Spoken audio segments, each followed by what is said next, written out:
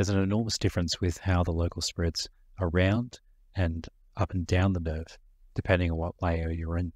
And often it's only fractions of a millimetre between those layers, and they're right next to delicate nerve tissue. So how do we get there safely? Our target for this block is to inject local anaesthetic under the paraneurium, which is also sometimes called the circumneurium. So here we are scanning up and down, trying to find an appropriate place. So we found the bifurcation of common perineal and tibial nerve, and we're just scanning around to see what our anatomy looks like. We can see that we've got some vessels below, got an artery and a vein there, and then we've got the muscle laterally, and now we can start to see the bifurcation. And what we can see here is one of the fascial layers. We're not going to know for sure which one this is until we start playing. But we've got our, what looks like a reasonable target. So remember, we're going to be coming in lateral to medial with an in-plane approach. So we're looking for a landing zone. So we want to know where we're going to put the local and a way to get there.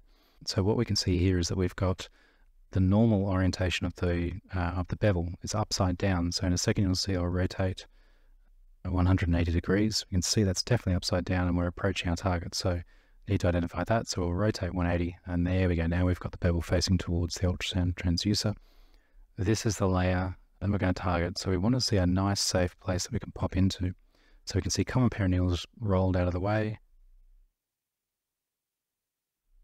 There we go. We've got a little release and a little pop. And we'll try a test injection. So now we're looking at where the local goes.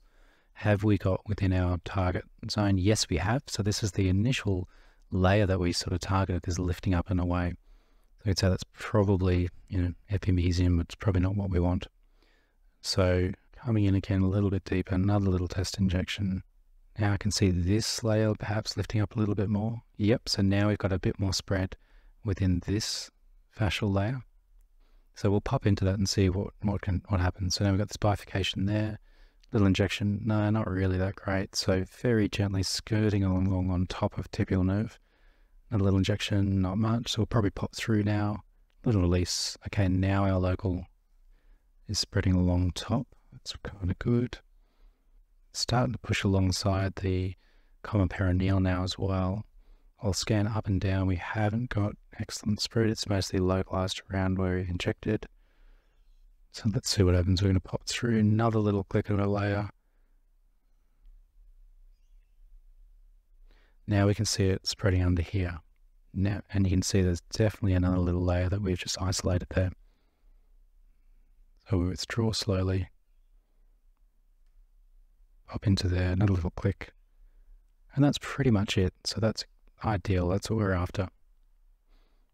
And we've managed to do that without skewing nerves, without overly aggressive positions with respect to nerves.